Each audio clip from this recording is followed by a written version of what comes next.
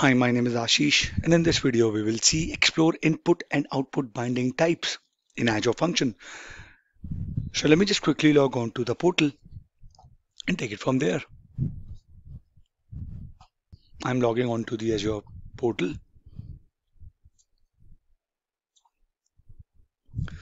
and let me see if I activated my sandbox subscription.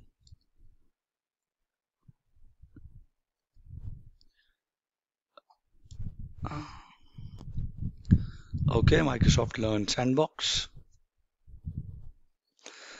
Okay, so accessing and processing data are key task in many software solutions. So let's consider these scenarios. Let's say you are a software solution engineer and you've been asked to implement a way to move incoming data from Azure Blob Storage to Azure Cosmos DB. Now you want to post incoming messages to a queue for processing by another component in your enterprise. Your service needs to grab gamer scores from a queue and update on the online scoreboard. So we will use a solution known as binding. What exactly is binding now, right? So in Azure Functions, binding provides a declarative way to connect to data from within your code. They make it easier to integrate with data streams consistently in a function. We can have multiple bindings providing access to different data elements.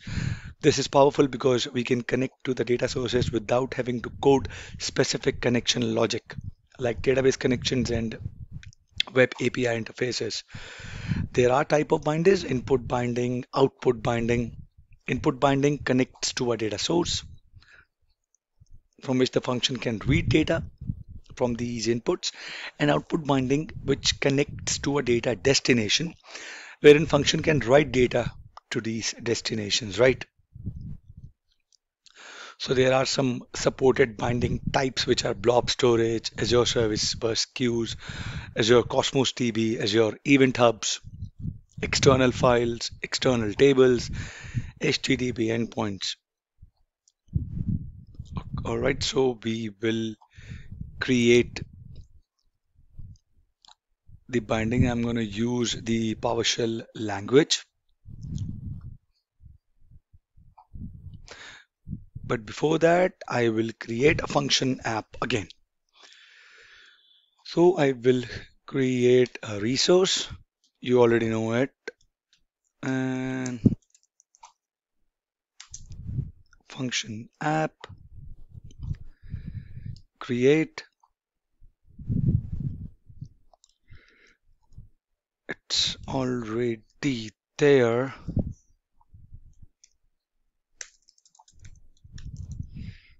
Azure function app. I'll go with the code Node.js. Leave default and the region would be Central US.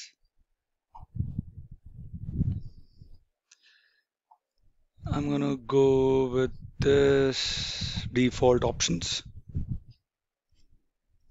Review create and hit create. I'm gonna pause the video and come back. All right, I have the function app created. Now I will create a function. I will go here.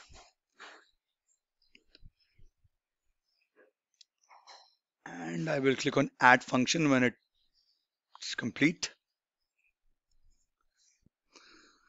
I will click on add to add a function. In the template, I will select HTTP trigger, which would be this. I'll click on add.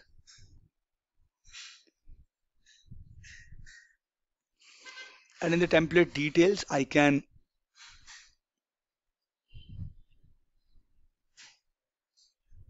in the new function text box, I can change the name of, if I want new function, it would be, so in the new function in the top menu bar, select get function URL. This is the default function URL host key.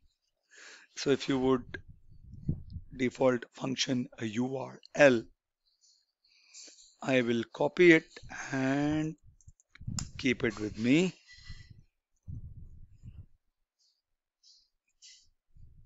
And I will show you if I paste it here, what do I get? And I get this HTTP triggered function executed successfully.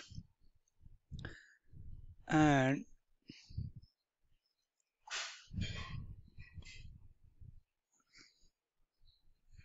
if I add this query string at the end of this URL like this, I am sorry, I misspelled it.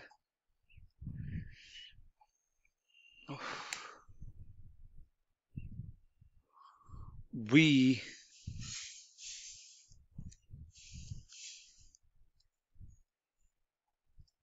Azure. Hello, Azure, this HTTP ticket function executed successfully.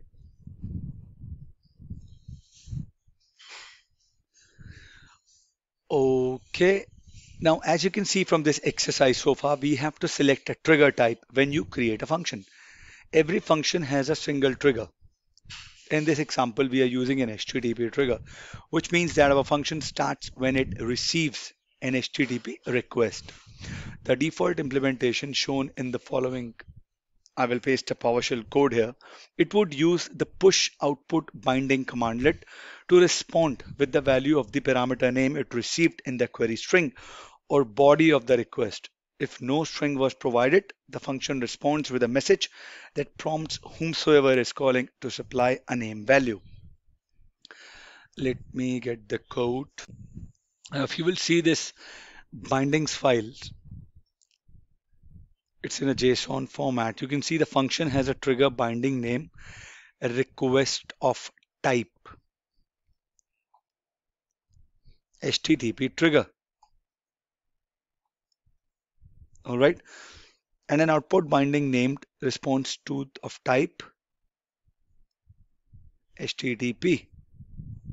Direction is out.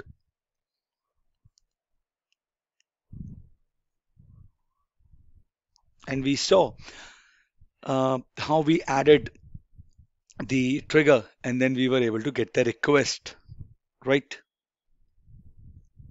And if you want to explore the binding types, if you would click on this integration, please note that we have already defined a trigger and an output binding.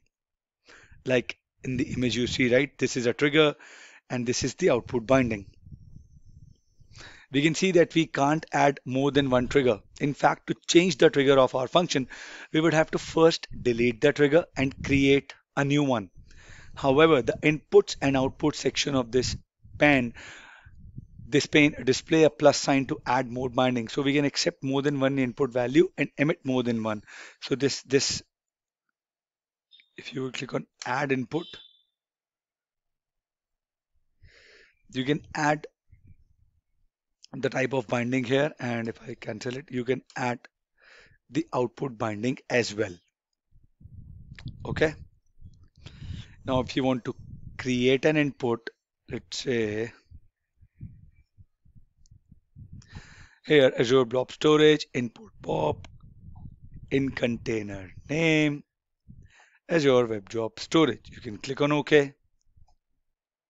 See, it's showing you the message of updating the binding here. Okay. And if you want to cancel this binding, you can delete this binding and click on OK. And as you can see, there are several output binding types. We will get back to adding output bindings in later videos, but for now let's cancel this. So far we have learned how to create a function app, add a function to it. We have seen a simple function in action and one that runs when an HTTP request is made to it. We have also explored the Azure portal and types of input and output bindings that are available to our functions. In the next video, we will use an input binding to read text from the databases. So I hope this was informative to all of you guys. If you have any queries, please mention them in the comment section and I'll see you guys in the next video. Thank you. Have a good day.